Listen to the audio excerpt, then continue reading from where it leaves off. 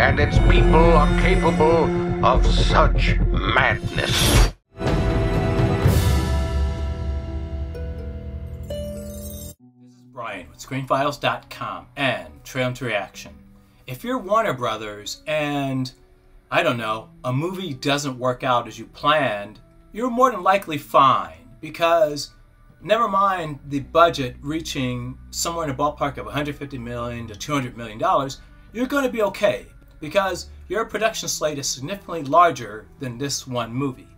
It hurts, but you're not going to lose any sleep, more than likely, over it not doing well. But what if you're a company like Lionsgate, a mini major, not quite in the big leagues, but not quite in the neon space, if you will? That could be a problem. Though let's say, for argument's sake, you've had failure after failure after failure after failure. What do you do then? And while I can't speak for what Lionsgate executives are thinking, I think they're on the right path in that they seem to be leaning into genre, horror in particularly, with The Strangers Chapter 2, based on Bryan Bertino's The Strangers. Now, to be fair, I prefer Johannes Roberts' Strangers Pray at Night, if only because his movie centered the antagonist. It made them more human, which I liked, as opposed to Bryan Bertino's original, which he wrote and directed, where the strangers seemed almost otherworldly and supernatural. I didn't like that because they clearly were not. Now, keep in mind, the situation that Bryan Bertino created in his film was based upon a real-life situation, but nonetheless, they were not supernatural, and they felt that way to me with the original movie, so I wasn't a fan. And as I said, I like Johannes Roberts' The Strangers Pray at Night significantly better than the original. In any case, Lionsgate, for whatever reason, decided to create a trilogy based on Bryan Bertino's original 2008 movie. That the entire trilogy was directed by Renny Harlin, I think is awesome, because I think he's a very good genre director. But at the same time, I think a very interesting question is, why is this a trilogy? Why is this 3 films? I don't get that. But as I said, I think Renny Harlin is really interesting, and I'm willing to at least take a look at anything he does. Though, I haven't seen The Strangers Chapter 1.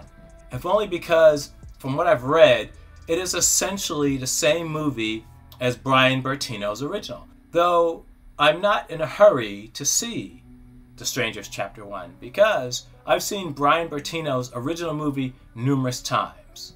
There's no reason to see something that is too faithful to it. In any case, let's look at the teaser trailer for Renny Harlin's The Strangers Chapter 2.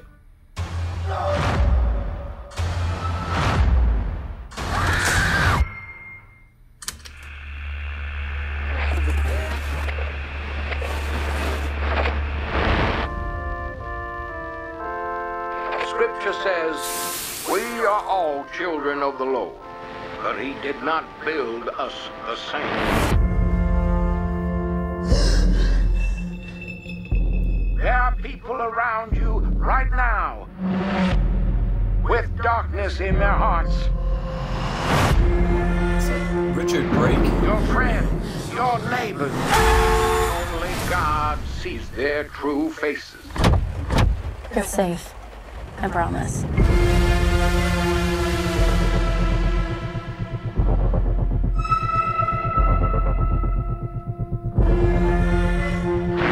This world is infected by evil, and its people are capable of such madness. They may seem innocent, but do not be deceived by the masks they wear.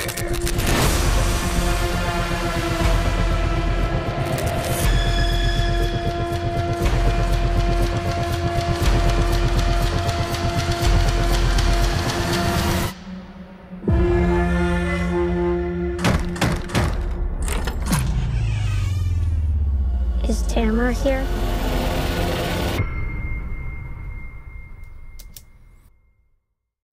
Well, that was the teaser for The Strangers Chapter 2. I gotta admit, I kind of liked it, if only because it seems to be moving beyond Bryan Bertino's original source material, and it seems to be creating an atmosphere of paranoia, which is to say the original antagonists were masked. You never knew who they were. And with this teaser, they seem to be playing with that idea, which is to say anyone could be a stranger. Any person you walk into, any person you see on the street could be a stranger. And I don't mean a stranger as in a person you are unfamiliar with. I mean a stranger in the sense of a pathological, psychopathic murderer. So this is an interesting take on it. And I gotta admit, it sounds a heck of a lot more interesting than The Strangers Chapter 1. And in fact, it gives me hints of The Town That Dreaded Sundown, the original. The remake, I'm not crazy about. Now, what do you think? This is Bryan with ScreenFiles.com and Trailer into Reaction. Do you agree, disagree? Let me know down below. And as usual, consider a like or a follow. Peace.